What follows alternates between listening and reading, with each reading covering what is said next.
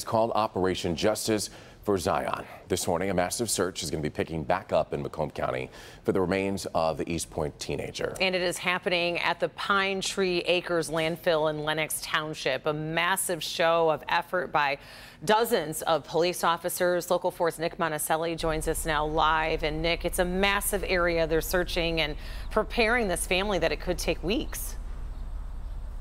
And just logistically, right off the bat, it takes weeks just to get things put together. They've got to bring in the heavy equipment. They have city crews working to try to dig things out. Just to give you an example, the first layer they need to get through just to get to the area they think her body could be is 20 feet deep. As the equipment rolled in Tuesday morning, Detroit investigators went over plans to search a 100 by 100 foot area of the Pine Tree Acres landfill in Lenox Township. The most important element here may likely be this poster with photos of Zion on it. It's a board that they gave us to have it posted. It'll be posted in the search or while they're searching, so they'll see it every morning. Yesterday, phase 1 began, which includes removing 20 feet of material above the area they think Zion's body might be.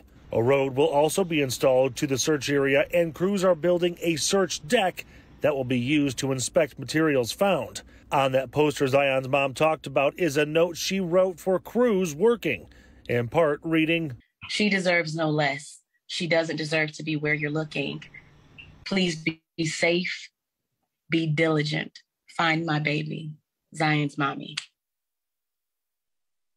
All right, so phase 1, when we're talking about the road, the deck, the 20 feet of debris to get to the search area, all of that alone could take up to 2 weeks.